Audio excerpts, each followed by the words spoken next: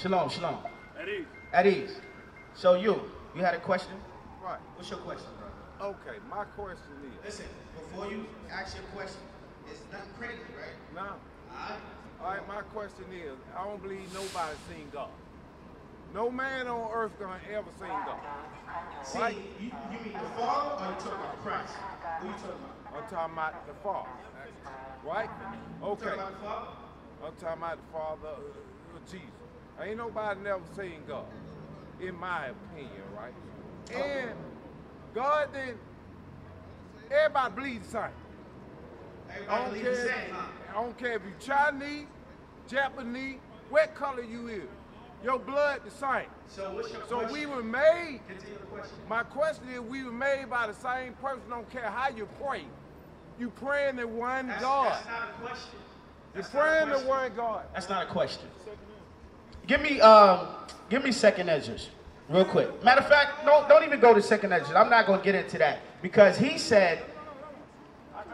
So the brother said nobody's seen God. So give me give me John 14:7. Because let's see how Christ looked. Because Christ is a black man according to the Bible. So he would have to look like his father, right? He would have to look like somebody. So we don't have to actually know how the Father looks as long as we know how the Son looked. That's where he come from. He come from the Son. So give me that in John chapter 14. Read that, verse 7. John chapter 14 and verse 8. Philip said unto him, Lord, shew us the Father. So Philip, he asked Christ. He said, can you show me the Father? Like, who's the Father? How do he look, right? Read. And it sufficeth us. Read. Jesus said unto him, Have I been so long time with you, and yet hast thou not known me, Philip? He says, y'all been walking with me this whole time, and you don't know this? What you asking me? Read. He that has seen me has seen the Father. If you seen Christ, you see my Father. What is Christ saying? Christ is saying, I look like my Father. That's right. So if you see me, you see a dark-skinned man with woolly hair, brown skin, that looks like it's burnt in a furnace, you see my Father. Right. You see God, the Most High God. Let's get it. Give me Daniel's. Give me Daniel's chapter 7. Let's get it.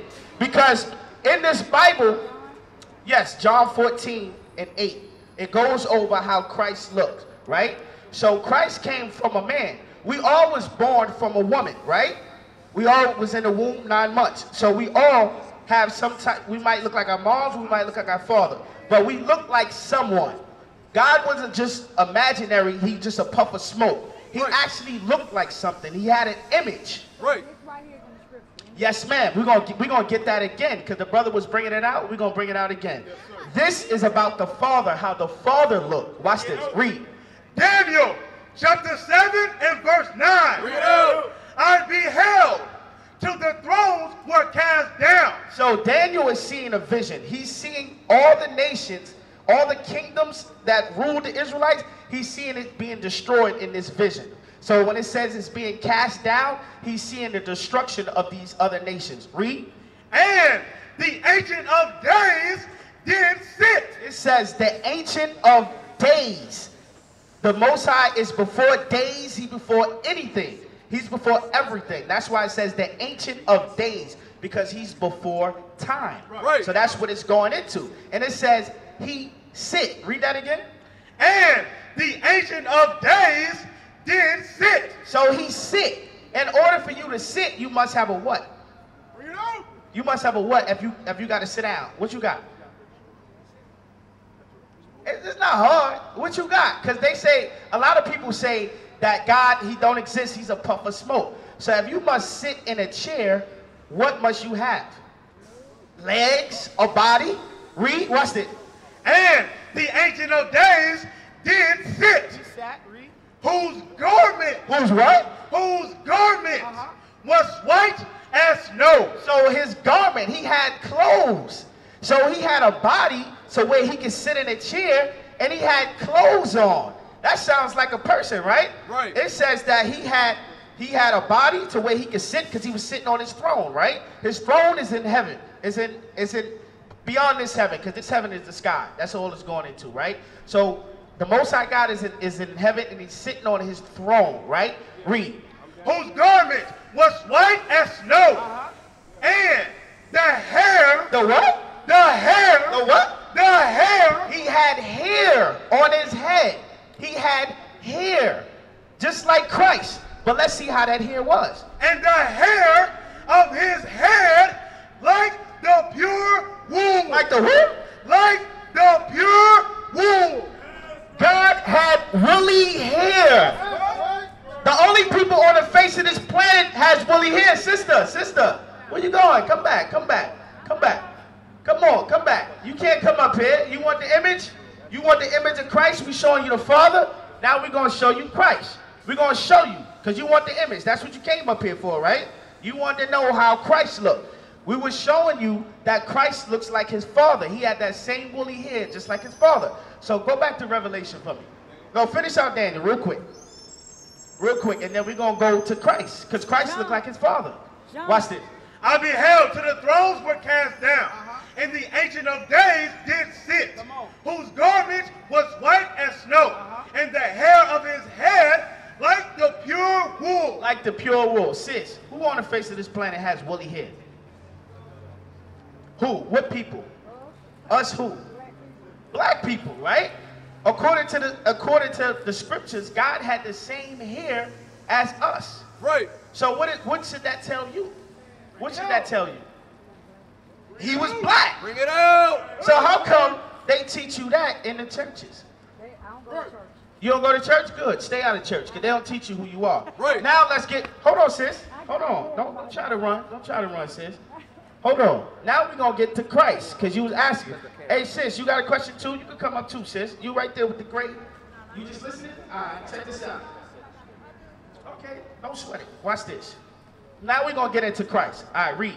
Revelation chapter 1 and verse 1. Bring it out. The revelation of Jesus Christ, which God gave unto him to shew unto his servants things which must shortly come to pass. So the word revelation means to reveal. Right. So John, the revelator, is about to reveal to us in the scriptures how Christ looked. Right. Watch this. 14.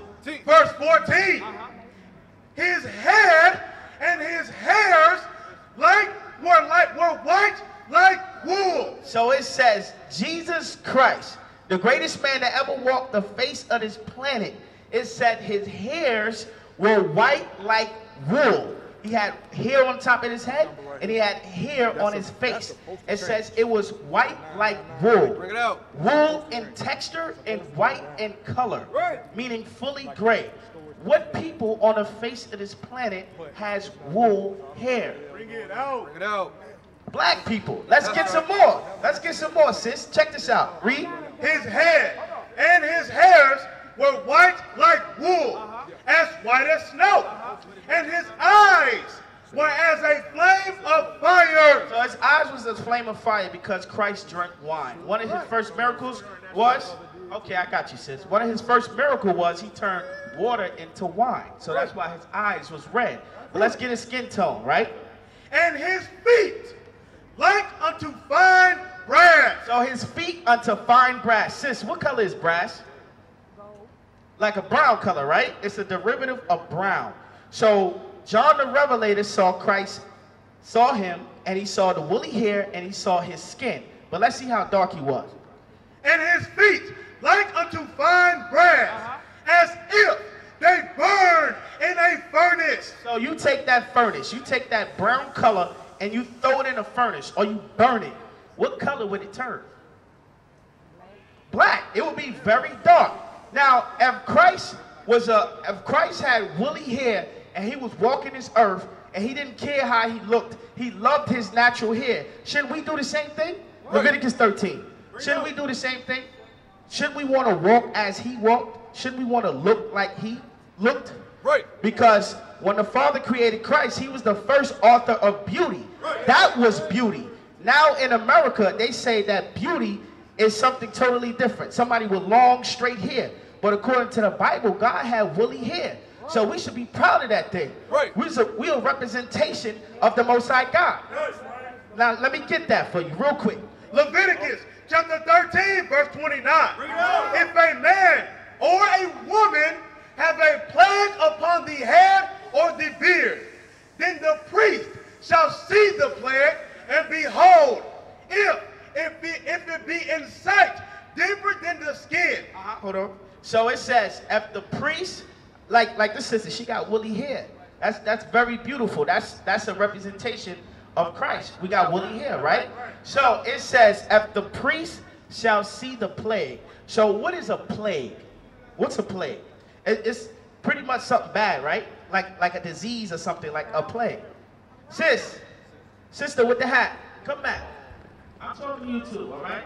We going into how our people, how we look, how we were supposed to look, right? We're going into our true nationality, right? According to the Bible, right? Christ had woolly hair. We're trying to explain to that sister as well that we should be proud of how we look. So read that again. Then the priest shall see the plague, and behold, if it be in sight deeper than the skin, and there be in it a yellow thin hair. So a yellow thin hair. Christ had woolly hair. His people had woolly hair. The priest said, at this thing that he sees is a plague, if it's yellow and straight, stringy hair. Read. Then the priest shall pronounce him unclean. So if you see anybody with yellow hair, according to the Bible, God says that's unclean. Right. I didn't make you that way for your hair to turn yellow. A lot of our people, they like to follow these people here. They like to follow the so-called white man. They say he's the sex symbol. Right. How they look, that's how our people want to look. But we were the first creations, right? We are the chosen people. So everybody should be trying to look like us. We shouldn't be trying to look like them. We're the holy ones of this Bible, of this world. Right. We're royalty. Everybody should be following us, not us following them. We lost our way along, we lost ourselves along the way. So we're out here to bring that back to our people, back to who they truly are. Right. That you're more than an African American and a Negro and a Hispanic. Those were names that were given to you. You understand? When we were brought here on slave ships. And we're going to get that. We're going to show that in the Bible. So what we was bringing out to the sister was that you should be proud of how you look. You understand? How God created you. He was the first author of beauty who created Christ. And we look just like Christ. The same everything. So we should be proud of that thing. We shouldn't hide it, or we shouldn't try to change it to try to fit into society. That's what the world teaches us, right? So since you wanted to know who you are according to the Bible, why we say, black people, why we say we're the children of Israel, we're going to prove to you how we are the children of Israel. Right. With the holy words, right? Watch this. Give me Deuteronomy. Bring it out. Deuteronomy chapter 28 and verse 15. Bring it out. But it shall come to pass. Future prophecy. Moses, I'm gonna give you a synopsis, right? We just came out of Egypt. We left Egypt. Egypt was destroyed. So Moses is talking to the children of Israel. He's talking to them because Moses already went up and he got the commandments from God. So he's talking to the children of Israel and he's telling them, listen, if y'all do good, y'all gonna rule over these nations. Y'all gonna be on a good status. But if you don't do good, if you refuse to listen to God, this is what's going to happen. Read. But it shall come to pass, if thou wilt not hearken unto the voice of the Lord thy God. So if we did not listen to what God was saying, read. To observe, to do all his commandments and his statutes, which I command thee this day, that all these curses. All these what? All these curses. Now sis, is curses, is that a good thing or that's a bad thing? That's a bad thing. So Moses was telling the children of Israel, listen, if we do not keep God's laws, we are going to be cursed. Read on. That all these curses shall come upon thee and overtake thee. Verse 16. Cursed shalt thou be in the city. God told Moses, tell them, listen, if they don't do what I tell them to do, they're going to be cursed in the city. What's in our city? The ghettos. No matter how hard we try, we still can't overcome these curses. Right. We still in the bottom. We still at the bottom. Read on. Read on. Cursed shalt thou be in the city, and cursed shalt thou be in the field. And cursed shall we be in the field. I'm going to grab this sign real quick. Cursed shall we be in the field, right? So, if you look at this sign right here, when were we cursed in the field? When were we cursed in the field? In slavery. That happened. At the time when Moses was talking to the Israelites, that didn't happen. And what God was giving us, these laws wasn't for our detrimental. It was to help us. And how we live, how we govern each other. That was our heritage. We kept those things. We followed that. So give me verse, I want 61. Because I want to touch something real quick.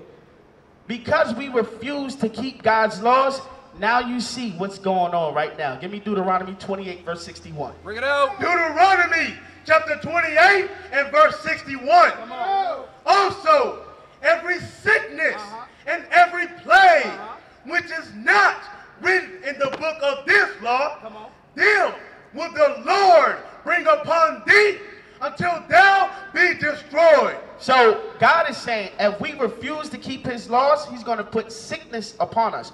Right now, in America and all over the world, what is going rampant around? What's happening? What's plaguing America and all over the world? What do people have now?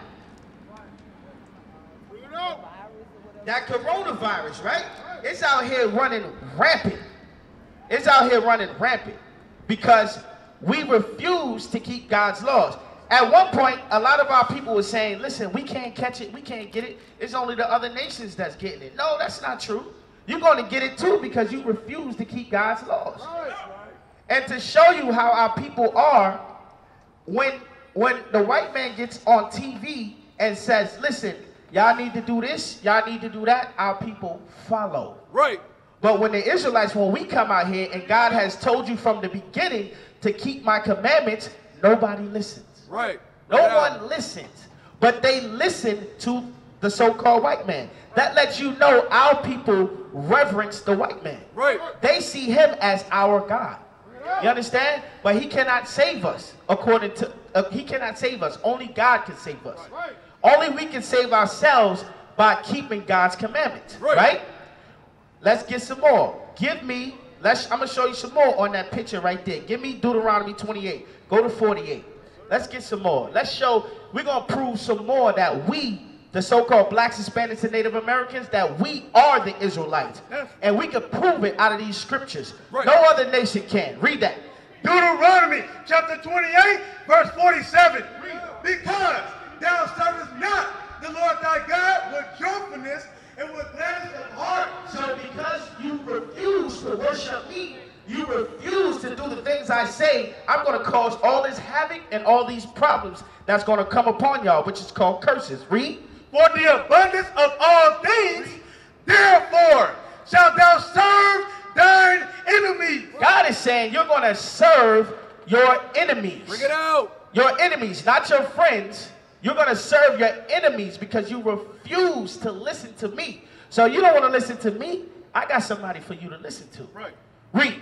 Which the Lord shall send against thee, and hunger. And hunger. Because you refuse to listen to me, to what I told you to do. I'm the Father. You're my children. I told you to do this. You don't want to listen to me. When you're hungry, you will have to go to another nation for food. Bring it out.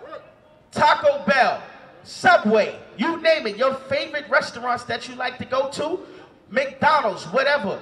You will have to go to another nation to provide that for you.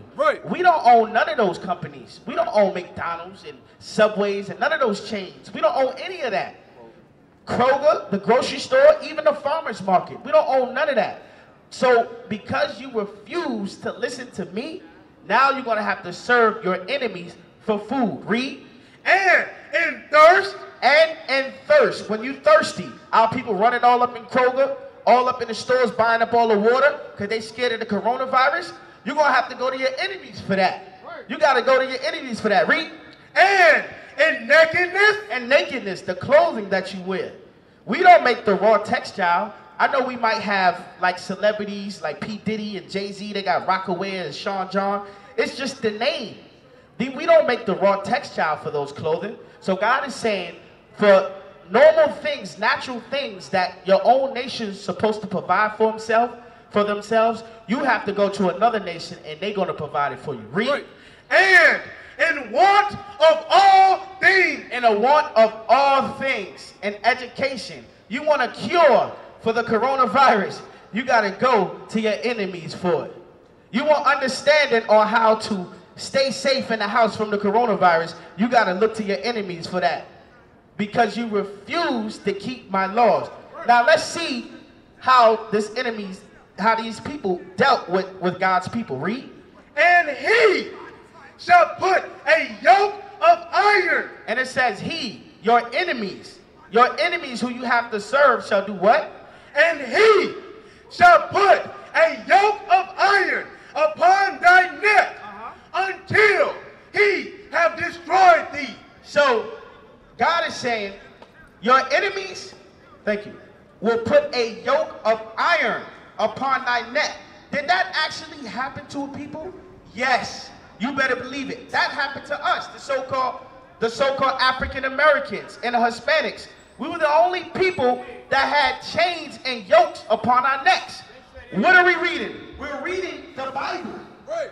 That happened to the children of Israel. That's this right. is history that you can't refute. Right. That only happened to us. Right. What are we proving? Y'all got a Bible to give out. We got a Bible to get out? No, we don't. We don't have a Bible to give out. So, now they will see the true men of God. We are not black men, we are the Israelites. That's right.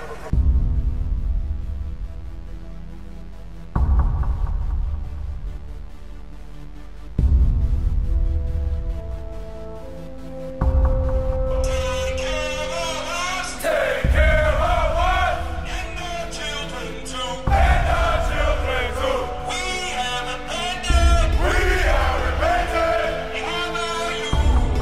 How about you? People want to know who's the king. O nation of Israel, it's time to return to the Father. O nation of Israel, it's time to return to the Father. Now why they trying to make it so hard to serve God? And why when I say that I'm a Jew it sound odd? For years I've been walking around saying that I'm a black man. I ain't saying that no more, it sound wrong, man. This is Bishop Nathaniel of Israel United in Christ. Please subscribe to our YouTube channels. Stay up to date with our latest events, music, and classroom lessons.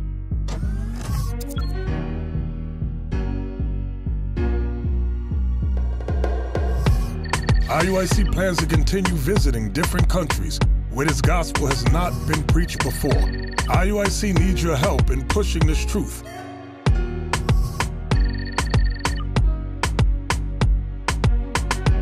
So join us. Subscribe to our Instagram, Facebook, Twitter, and podcast, and stay up to date with us.